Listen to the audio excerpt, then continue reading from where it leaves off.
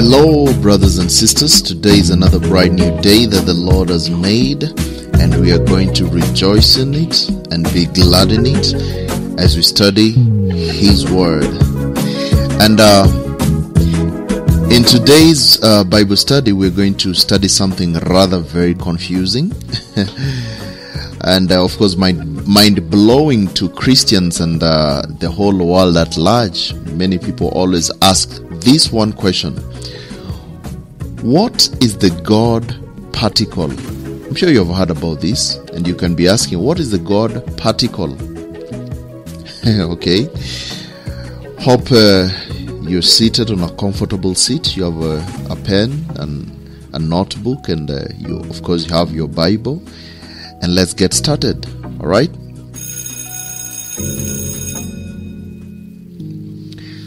So the God particle is the nickname of a subatomic particle called the Higgs Boson.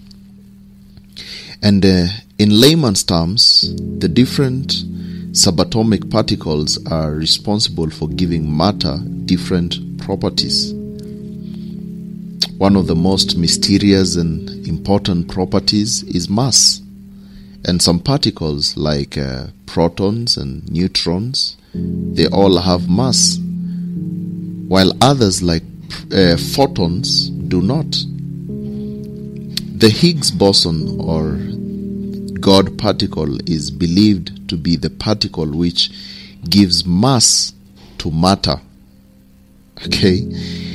And the God particle nickname grew out of the long drawn out struggles of physicists to find this elusive piece of the cosmic puzzle.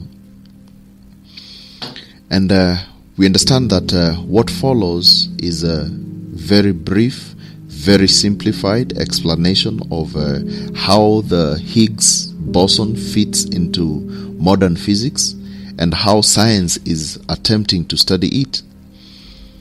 And of course, the standard model of particle physics is a system that attempts to describe the forces, the components, and the reactions of the basic particles that make up matter.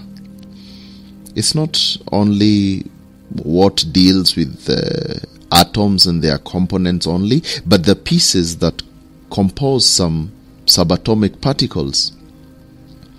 So this model does have some major gaps, including gravity and some experimental contradictions. And the standard model is still a very good method of understanding particle physics, and it continues to improve.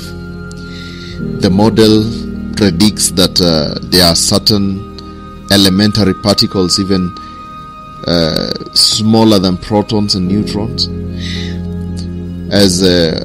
As of the date of this podcast, the only particle predicted by the model which has not been experimentally verified is the Higgs boson, of course jokingly referred to as the God particle.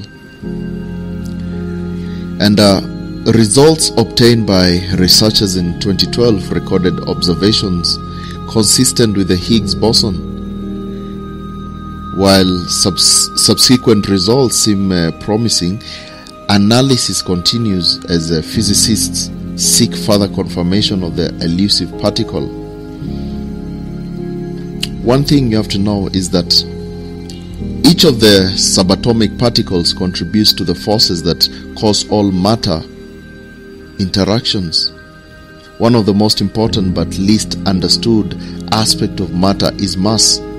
And science is not entirely sure why some particles seem massless like photons and others are massive. And the standard model predicts that there is an elementary particle, which is the Higgs boson, which would produce the effect of mass. And confirmation of the Higgs boson would be a major milestone in our understanding of physics. So the God particle.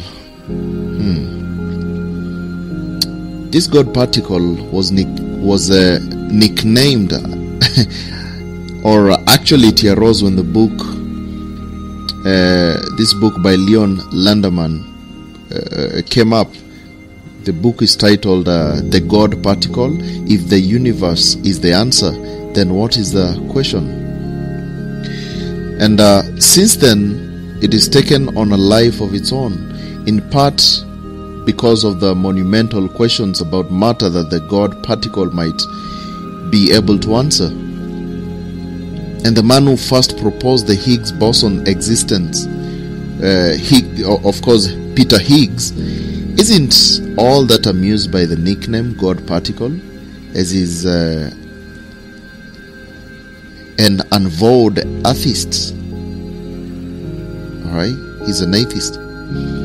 All the same, there isn't really any religious intention behind that nickname.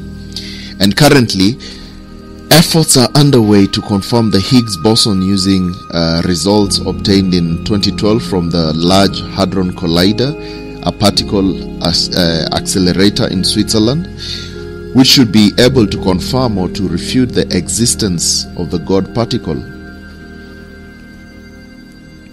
And of course, with any specific discovery, God's amazing creation becomes more and more impressive as we learn more about it. Either result that the Higgs boson really exists or does not exist, it all represents a step forward in human knowledge and another step forward in our appreciation of God's inspiring universe.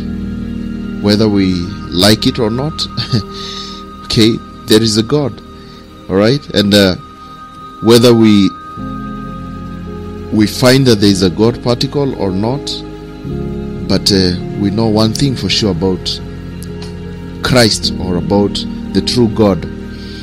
In Colossians 1 verse 16, the Bible clearly tells us,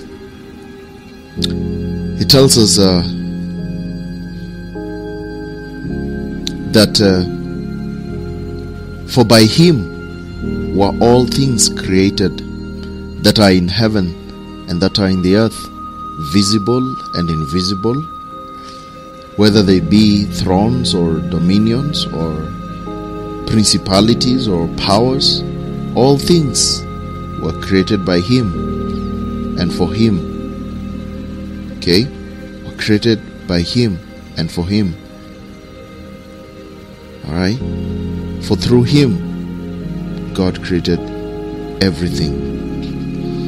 Do you really believe that God created everything? Or are you waiting for the God particle, the Large Hadron Collider in Switzerland? Anyway, let's hold on and see. So all in all, that's the end of our today's Bible study lesson. Hope it was a blessing to you, and I hope to see you in the next one.